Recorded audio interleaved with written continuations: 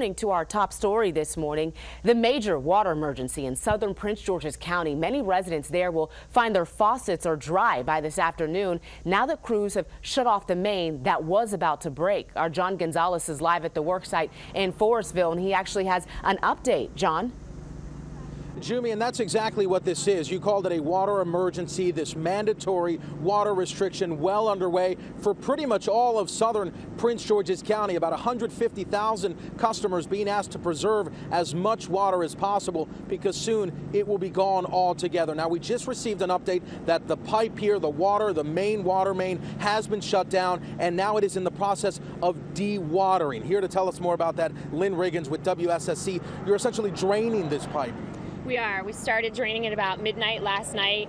It's a big process. It's about 500,000 gallons of water that we need to get out of an 8-inch valve. So it's a lot of water that needs to come out of a small hole. So it takes time. So we're getting the water out of the pipe. As soon as we're able to do that, we'll get someone inside the pipe to verify the location of where we need to dig just to confirm it.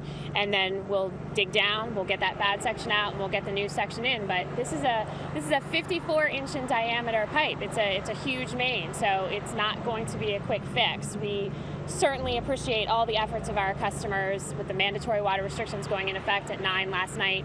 People are conserving. Demand was high last night. Demand is low this morning. People are still getting up, but hopefully they will continue to follow those restrictions and conserve water. Take a short shower this morning. And we understand that a monitoring system notified you on Friday. Customers have been asking us, what took so long? Could have this been prevented? Could it have been seen before you got the warning signs?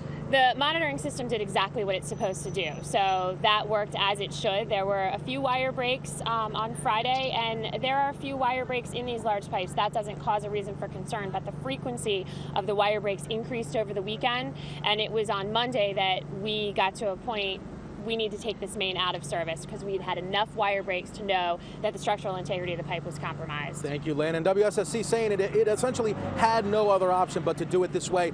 Water will run out for residents at around lunchtime today, and it will last for about 5 days. Reporting live, John Gonzalez, ABC 7 News.